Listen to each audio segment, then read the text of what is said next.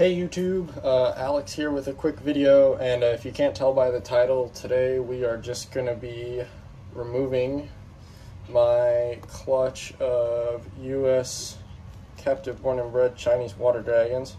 This is my first, well, I guess I should say second time hatching these in a sim, and you can see the moment they hatch and they wake up, they're really spunky. So this is the first one. I only have 2 other eggs left, just because my female's getting old.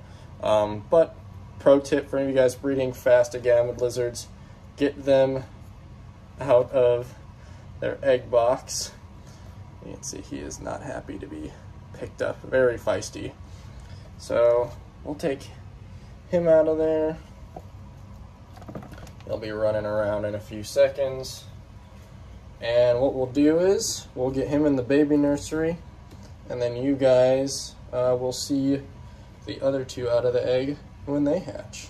Alrighty, so here we are a few days later. Sometimes when you're incubating eggs separate from one another, as is done in a sim container, the eggs don't hatch all at the same time. I believe there was a study done on grass snake eggs that showed that more than likely the eggs feel the heartbeat of each other when they're laid together. As you can imagine though, in a sim container, it does not allow for that.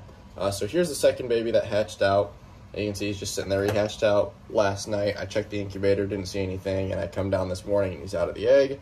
So this is the egg he's out of. One thing that I think is really cool about the sim container is that what it's doing is when the egg sits on the grid, there's more air around the egg that allows for the egg to be exposed to higher levels of oxygen. So if we tear this egg open, you can see, look how empty the shell is, if the camera will focus on that.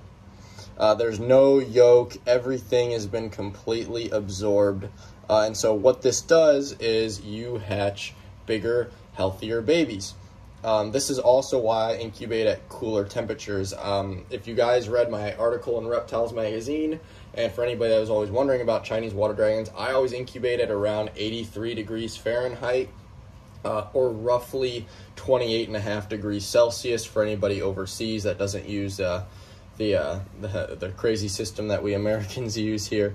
But that's what I like about it is that the sim container technically allows the eggs to hatch faster, but in the process, by keeping the temps cool, you're allowing the babies to more readily absorb that yolk, which is just great because you want those babies to be nice and big and healthy.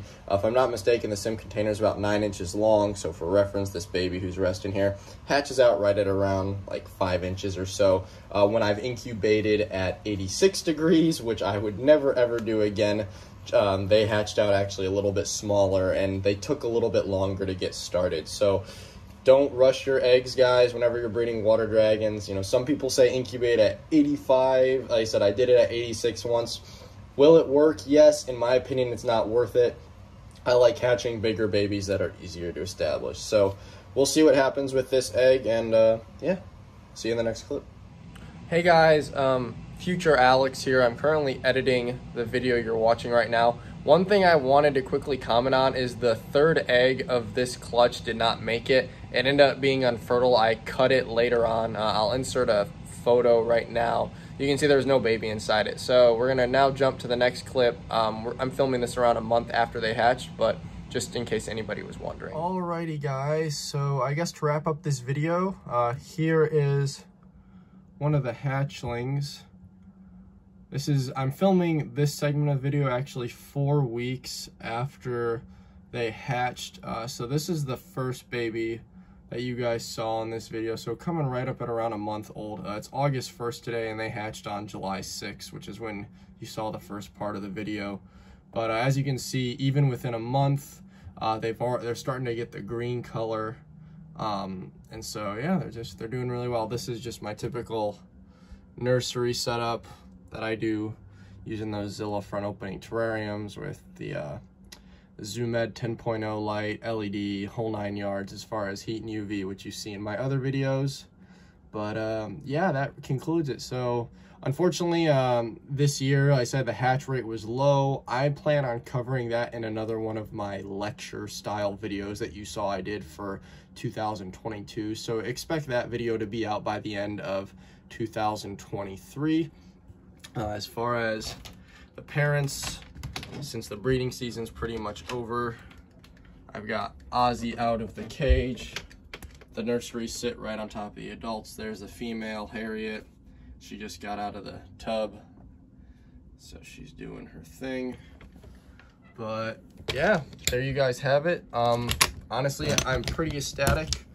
The hatching rate could have been higher in my opinion, but you know what? It's also been 3 years since I've actually hatched any water dragon successfully, just because last year, 2022, was the overdose, which killed all my eggs.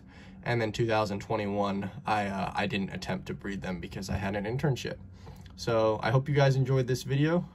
As always, feel free to like this video if you found it interesting, comment what you like about the video, and feel free to subscribe to my channel to see more reptile related content, specifically with water dragons and possibly some new species, which you may have just heard bouncing around in the background.